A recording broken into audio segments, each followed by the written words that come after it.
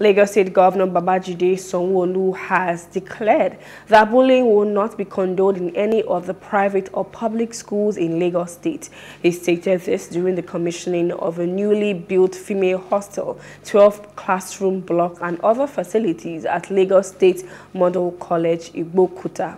This is in one Imota local government development area of Ikorodu. Plus TV Africa State House correspondent Lagos Love Ikuku Oyedokun has more.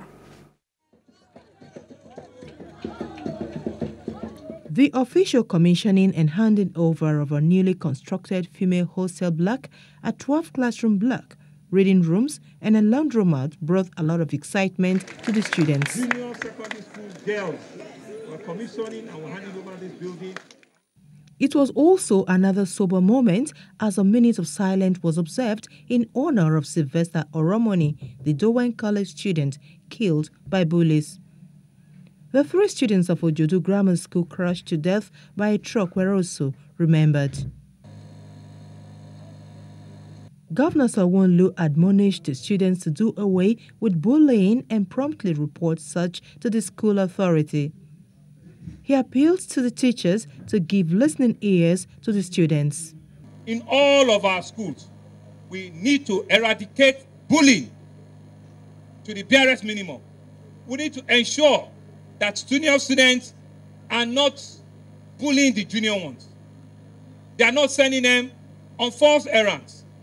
They are not subjecting them to hardship.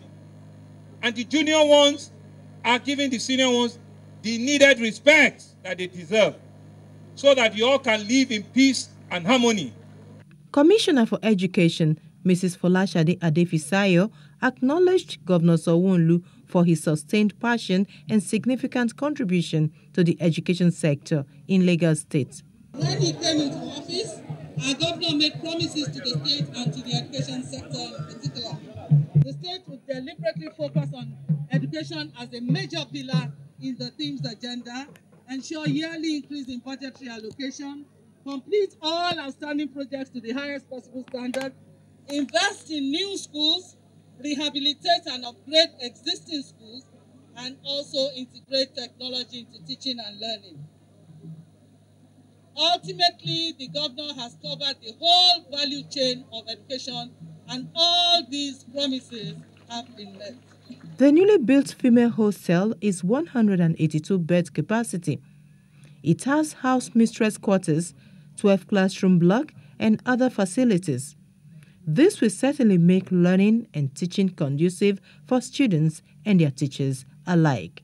From Lagos, Love Ikuku Oyedoku for Plus TV Africa. Hello, hope you enjoyed the news. Please do subscribe to our YouTube channel and don't forget to hit the notification button so you get notified about fresh news updates.